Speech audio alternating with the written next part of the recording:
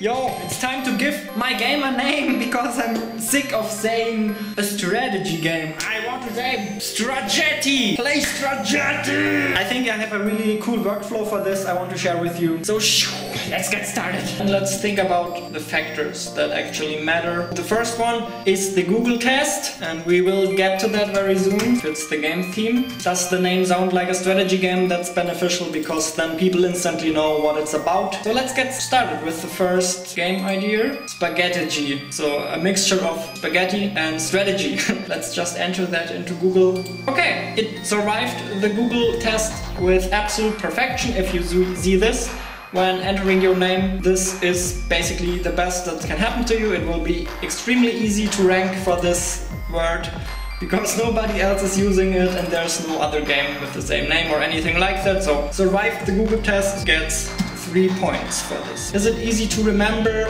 No. Gets a 1. Fits the game's theme?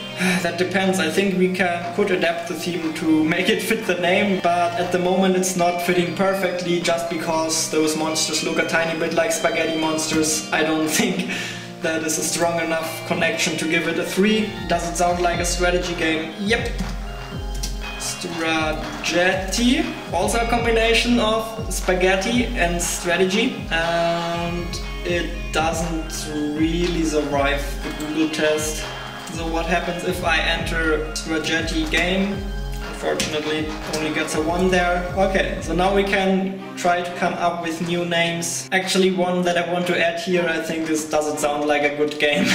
Because I just came up with the name Dog Creep, and I think it has probably a lot of advantages in the other categories, but it just sounds like a really crappy game, Dog Creep. So let's do the Google test. Let's put that in quotation marks. Okay, so there are only 378 results. That's not all that much. As you can see, there's no Dog Creep in the headline. So yeah, it's not perfect, but it survived the Google test. It's a 2. What about dog control?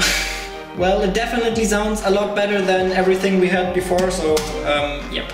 There's something about the word creep that just makes the game sound crappy. I think there are so many games who have creep in their title. It's just sounds like a trash game if you put creep in your title. So easy to pronounce is also a deciding factor, and it shouldn't just be easy to pronounce in English, it should be relatively easy to pronounce in as many languages as possible. So that's something to keep in mind, but especially in English it should be easy to pronounce. Yeah, I think I have to give all of them a 2, because that's not perfect and both of them have the word daw, and daw is not really the easiest word to pronounce. What else could we use? So that's why these synonym finder websites are pretty cool. I just entered daw. Okay, bread control, cabbage control, lettuce control. Maybe those are not the best synonyms. Boodle. What is a boodle? Chips control. Oh, coin control. What about Play-Doh?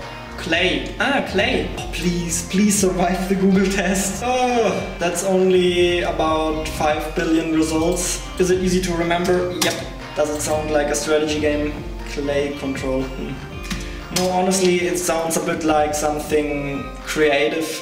Door tactics. What about Splittergy? Basically, oh yeah, exactly, this is what we want to see. Randomia sounds a bit like a fantasy game. What about Infinidor? 7 results. If we write it like this, survives the Google test, so I think we can put it in our list, Infinidor. Let's try to do 1 or 2 more. I really want to get some fantasy names into the mix as well. Easy to remember, Boom Split. Fits the game theme? Yes. Sounds like a strategy game. Goom Split. No. Let's do another. Coming up with fantasy names is the hardest thing ever. Quadrumetry. A little long. Wobble. Double. I'm getting really desperate. Yeah, of course there's a song about wobble wobble. So let's just enter random letters now. I'm sick of this. Oh look, we found a new name! No? Of course there are 50,000 results for X Wobble. No, I don't want to watch your stupid wobble video. Okay, I have one more strategy. Let's just translate something to Latin. Play. Do. Tabula. Do. Wobble. Labobellum. Labobellum. Slimy fight is a bit long. Bullabellum. Bullabellum. Bullarum mortem. Sounds too serious. Repitus. No, we cannot use that. Seems to be a medical term. What's egg? Ovum. Ovaspatium. Maybe I should use star. Ovastella. Actually, I like Ovastella. 3 million results if I enter Ovastella, and obviously they all have it the other way around. Yeah, not perfect, but would be possible. Okay, I would say those are enough ideas, so now let's calculate the average. The best score have Door Control, then we have Infinidor, Ovastella. Okay, enough, let's cut this a little short here. Originally I wanted to let you guys vote, but I already made up my mind more or less, so this is your time to stop me from making a mistake. We have Ovastella, Stella Over. Let me just show you a couple of variants that I was really considering and thinking about. Stellova, Stella Ovus, I think it was just stronger than the other two. And here is the one I really like, Ovus Ovus. Because Ovus means egg. And yeah, the name is basically just two eggs connected with a line in between, so Ovus Ovus or Ovus Ovus, however you want to pronounce it. I think it's a really good name. I think it's a really smart name.